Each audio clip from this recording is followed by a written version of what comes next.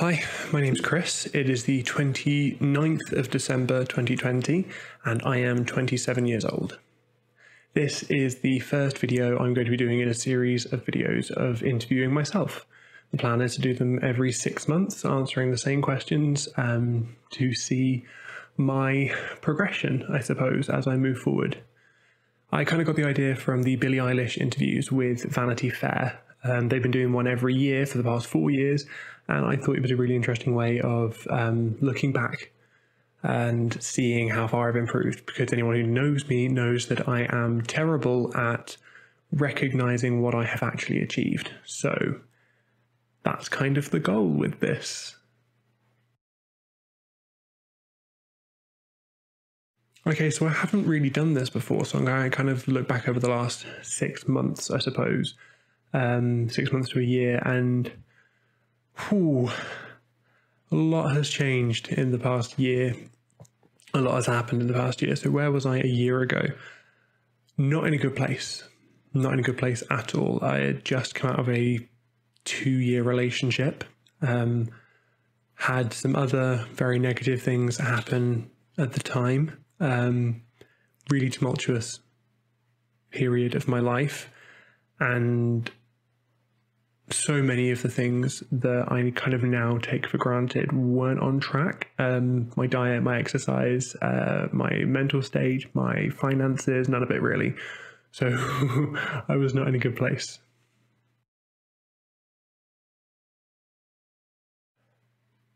I don't really think I had goals, actually. 12 months ago, or even, 6 months ago I did, but 12 months ago I didn't really have goals at all.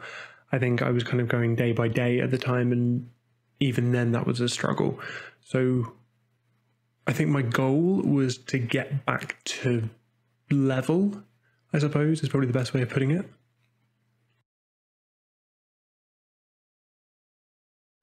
My main concerns at the time were probably myself, my own mental state, and the fact that I do have a habit of kind of self-sabotage.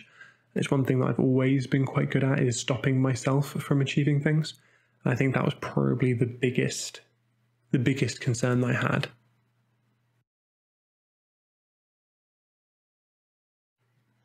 I think I did really, really well, actually, in the past year. I think it was a struggle at times. There were definitely some difficult periods. I know everyone will have had difficult periods over the past 12 months. Some of mine were related to the pandemic, some of them weren't. It's been a bit of a roller coaster, but overall trending positive, which is good.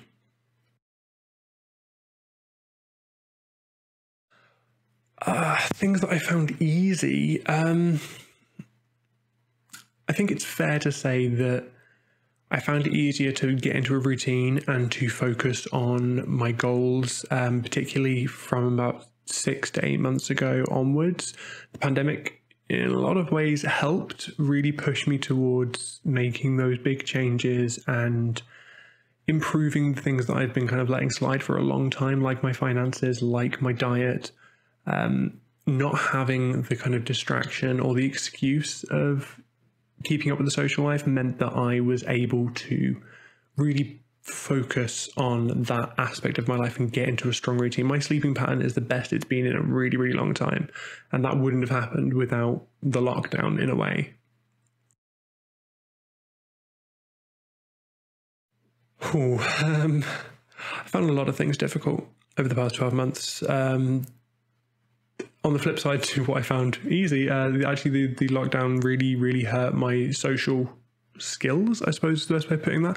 I've always suffered with social anxiety, and I know that I've taken a lot of steps back in that since the pandemic started, because we're not being able to socialize and my only social interaction being online with people. And even then, intermittently, it's been really, really difficult to keep up the gains that I'd had previously. It's something I'm actively trying to work on at the moment, but yeah, that's probably one of the things that was really, really difficult for me to deal with, was slipping back in that respect. And the amount of pressure I put on myself as well is something that I found really difficult. I've always been someone who strives to always be productive, always be working towards something. And I shouldn't do that all the time, I suppose, is something that I've learned. But I found it really difficult to just let myself have time off and to just let myself relax and enjoy myself a little bit. I always kind of felt guilty, and particularly over the past 12 months, I've always felt guilty for not working towards one of those things, for not progressing towards one of those goals, that every minute of my life should have been towards that. So I found it really hard not to berate myself when I'm falling short in that area. Things that surprised me. I'm surprised at my own resilience, and that's not to say that I have been completely resilient this whole time. I have found bits of it incredibly difficult, but I'm surprised by how long I've been able to maintain my own mental state. It's not the best it's ever been, and it's far from where it was before the last year, but I'm surprised by how well I'm kind of holding things together in the current climate. I'm also surprised by the fact that I've been able to make the progress I have in the current situation. Not only have I not had the social support that I would normally have. I wasn't the most social person, but I had a regularity to my social structure before, and that's all fallen away. One of my best friends also moved away from Cardiff at the beginning of the year, and she was one of my support systems. It was really regular. We would see each other, and not having that I found really difficult as well. So the fact that I've been able to make this progress and have these achievements, even despite all of that, is something I'm immensely surprised and grateful for. So yeah, that's nice. Okay, things that I've achieved. This is actually the bit I've been most looking forward to. So I have lost 5 stone since June. I have completely turned my finances around. In fact, this month I was £500 up on my goals for the month. So that's including all of my saving goals and everything else. I was £500 up on top of all of that. I've got about £400 in savings. I'm paying off my credit card regularly and not using my credit card for anything. I've got a plan to get out of that debt. I've got goals for so many things actually that I know I can work towards. My sleeping pattern is sorted out. My diet has massively improved. I've been exercising every day recently. I'm on day 41 of running 4 kilometers every day, and I never thought I would get to that stage. Yeah, I've achieved a lot this year. I really have. Where did I go wrong? That's a hard one. As I said before, I think my biggest problem is putting way too much pressure on myself. I have a habit of expecting myself to be the best at all times, and to always be pushing myself towards achieving a goal of some kind. And I know that that's unrealistic and that's unsustainable. But that doesn't stop me from doing it.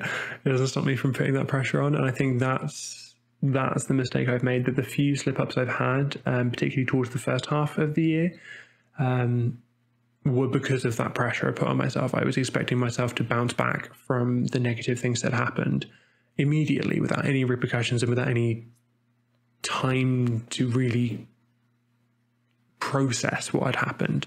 I just expected, no, you're back on track now and you're fine. And I wasn't, and I'm still not, but that's okay. And I'm learning that that's okay.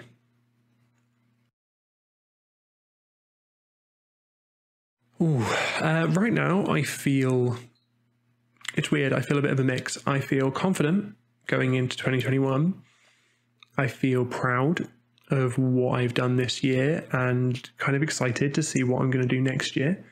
Now that I've kind of got some of those skills developed to push forwards. I'm also suffering quite a lot at the moment from the isolation. It's been difficult, particularly over the Christmas period. But also, this is the longest I've been away from work since this started. Normally I have at most 3 or 4 days away from work, and we're now 10 days, I think, since I was last in work. And work was my main social outlet. That was the one time I saw people. So it's been kind of difficult to not have that. So at the moment I'm a little bit on the not great mental side. Okay, I'm grateful for a lot of things. I'm grateful for Anissa and Becky, who have been the most incredible support system for me for years, to be fair, but especially over the last year. They've both been incredible to keep me moving forward, to keep me in one piece and not feeling like it's all falling apart every minute. So I'm so grateful for them. I'm grateful for my job. There's a lot of people who have had massive problems this year, particularly with employment, particularly people who are self-employed and people in the arts. I've got a lot of friends who have really, really struggled this year, and I'm incredibly lucky to be in an industry that, yes, it is stressful beyond understanding working for the NHS, but it is secure. I know that I have a roof over my head. I know that I can buy food. And that's something a lot of people can't say at the moment. And I am really grateful to have that. I'm grateful for having this opportunity, or giving myself this opportunity, to work on myself and not wallowing in the negativity of the situation, which I easily could have done, and I would have been entitled to have done it. But I'm grateful for the fact that I didn't, and that I took this opportunity, and I have really, really benefited from this opportunity. At the moment, not really at all, but then that might just be because I'm not seeing anyone apart from people at work. So it's difficult to care what people think about me when I'm not really interacting much with people. It'll be interesting to see what happens when we can be more social again and I can see what I'm like around other people. I'm not looking forward to that, not gonna lie. In fact, there's a lot of things about that I'm not looking forward to. But yeah, at the moment, I'm kind of okay with not worrying about what other people think, but I don't know how that will be long term.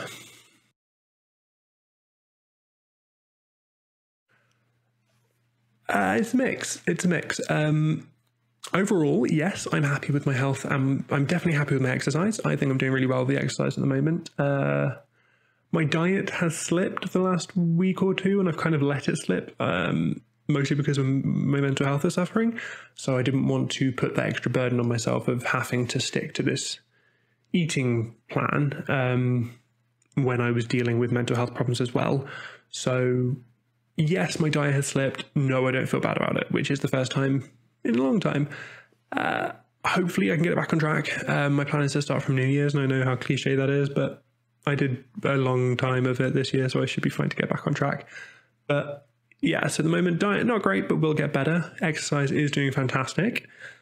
My health overall, I feel good about. I do feel good about my health, which, considering some of the choices I've made in my past, not bad, not bad.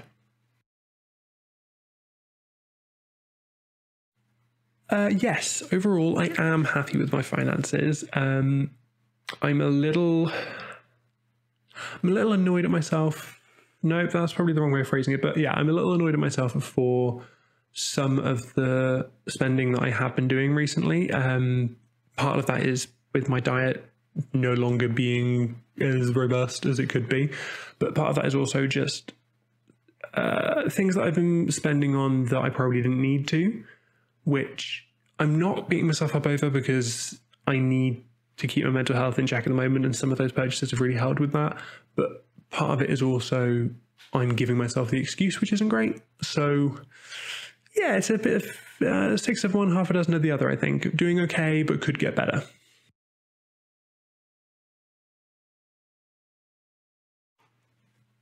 I mean, everyone thinks they're a good person, but yeah, I do. I do think I'm a good person. I think I can be a positive person. I don't always think I'm a positive person. I think sometimes I can get quite wrapped up in negativity. And it's a habit that I need to try and break, that I'd want to try and break out of, because I don't want to be a negative person. it's difficult to do in certain situations, particularly at work, but hopefully that's something I can work on next year and get a bit more positivity into my life and change my kind of default outlook on things. But I do think I'm a good person. I like who I am at the moment.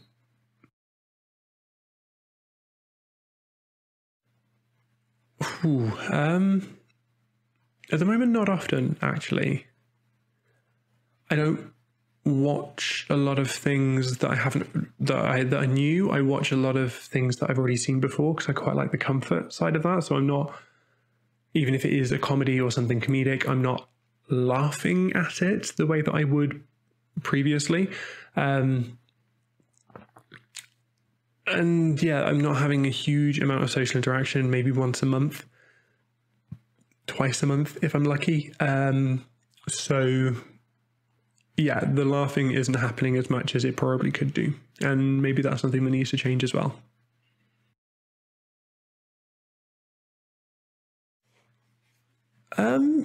For fun, I run or will be running 2 role-playing campaigns starting from next year, which I'm quite looking forward to. I watch a lot of YouTube stuff, a lot of stuff that I've seen before, watch a lot of Netflix that I've seen before. And recently I've been getting back into Overwatch, which has been really good actually to have something to focus on for short periods that hasn't been, it's not like playing a full 20-hour marathon gaming session. I can just do 15, 20 minutes here, take a break if I want to, come back to it later, and I don't feel like it's too much of an investment, which has been really good. Plus the cathartic experience of blowing people up because I'm angry, also really fun. And actually I'm getting kind of good at it now. I'm kind of happy I'm getting back in the swing. At the moment it's been very much kind of passing the time more than it has been having fun. But hopefully I've already set things in motion to change that next year. I am comfortable with who I am.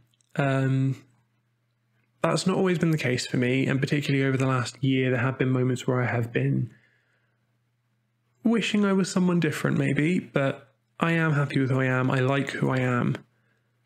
I'm proud of who I am, and I'm proud of the fact that I made me who I am. I did that. And I wouldn't have been this person if I hadn't been through that shit. So in a way, I'm kind of grateful for that too. Okay, where do I want to be in 6 months? Rich, no. I want to be able to look back and know that I did my best. That's all I'm ever going to really want, so that's really vague and a really cop-out answer. Okay, I would like to have completely saved up all the money that I need for my saving goals.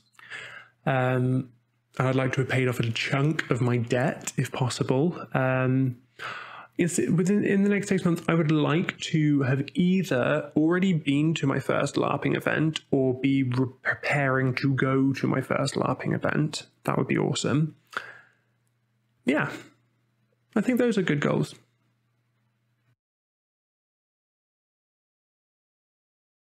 Yeah, I do think that that's achievable.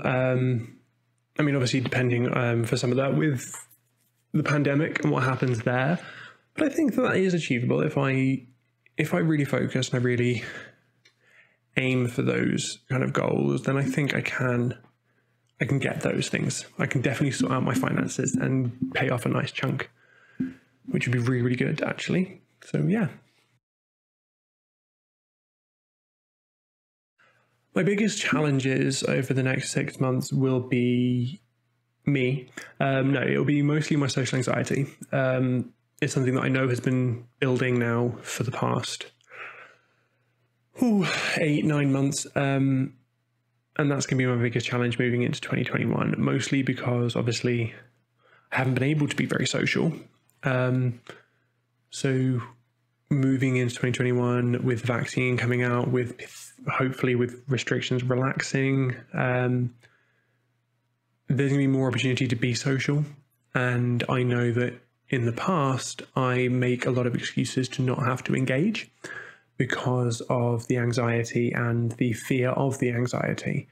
And So yeah, that's going to be my biggest challenge, is kind of overcoming that hurdle, I think.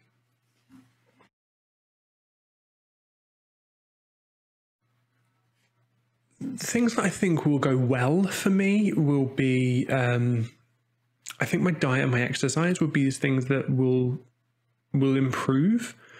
I've been quite dedicated to that over the past year and have made a lot of improvements. So I think that's something that is going to easily go well for me. And I think the same can be said for my finances. I've got into a good rhythm, a good pattern with that now. I've got the tools and the skills to make that work. So hopefully that's something that will go well as well, without requiring that much effort, because I'm already in those routines.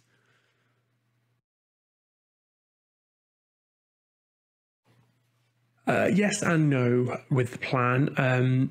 I have a goal or a theme for the year. This is something that me and Becky have done, and I think Anissa is doing this year as well. Is having a theme for the year. My theme for 2020 was redefine, which I have done. I have redefined a lot of things about my life, and I have restructured a lot of it, and I have found myself again in the middle of it all.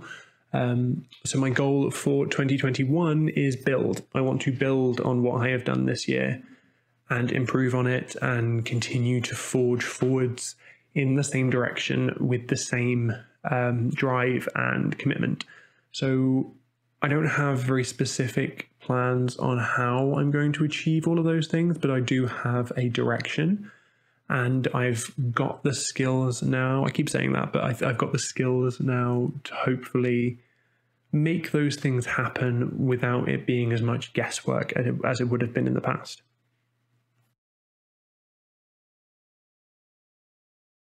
Ooh, 3 most important goals. I think 1 is definitely my diet and exercise. I'm lumping those together, but I've gotten to a point where I look at myself and I don't think, ugh, which is a huge achievement, something I never thought I would get to. I would like to improve on that. I think it would be really good for me to be able to look at myself every day and think, damn, I look good. Which I have had a couple of days of that this year, which has been really nice, but not as many as I would like. So hopefully, so yeah, that's going to be one of my important goals. Improving on my social life. That's a big goal for me because I don't want to become the person I was in the past. One of the houses that I lived in before was an incredibly social house, and I was an incredibly antisocial person. It was not a good mix, and I would find excuses all the time to avoid those social interactions. And I don't want to be that person again. So this year, it's going to be an important goal for me to make sure that I don't fall back into those habits and to actively seek out those social engagements in ways that I haven't done previously. And third,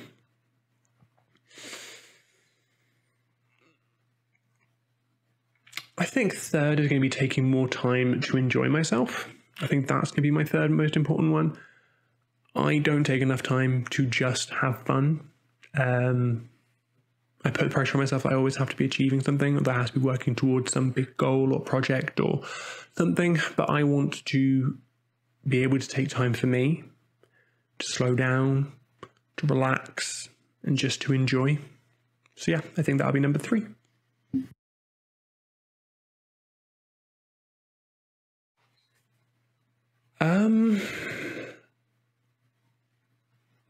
One thing I have started, and is something that I hope to continue, and I've done it many times before, but maybe this time it'll stick. I've started meditating again. And I don't know how much that's going to help with my happiness, but hopefully it will teach me to stop and slow down long enough to realize when I am happy. Because that's something that I find difficult. I think I'm always panicked that I'm not doing the right thing and that I should be doing something else, and there's something else more important that I should be doing.